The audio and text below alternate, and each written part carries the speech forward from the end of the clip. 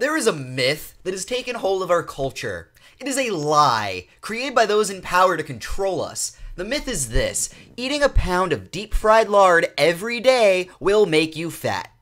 If you want to see how insidious, how widespread this myth is, just go around and ask your friends, hey, do you think eating a pound of deep-fried lard every day will make you fat? They'll probably say, yes.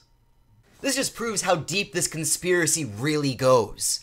Now, some people try to use science and supposedly scientific claims to bully people into believing that eating a pound of deep-fried lard every day will make you fat.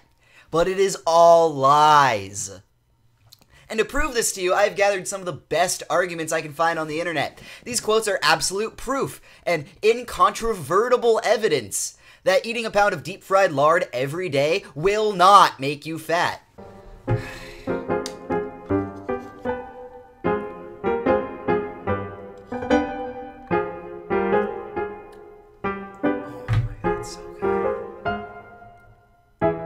Some people are fat even though they haven't eaten a pound of deep-fried lard every day.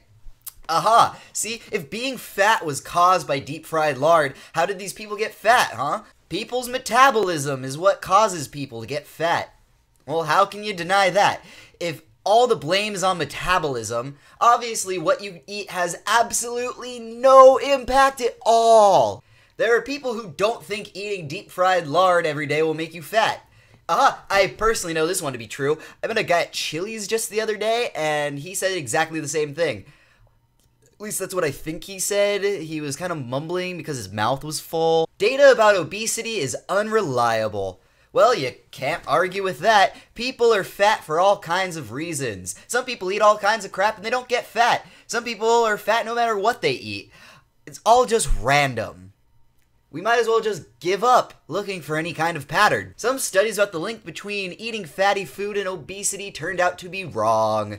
Well, there you go. If it's possible for scientists to ever make mistakes about anything, then obviously we should just stop listening to them completely. One guy ate deep-fried fat for 3 days and actually lost 1 pound during that time.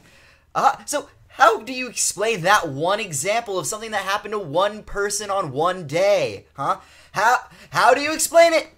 You can't.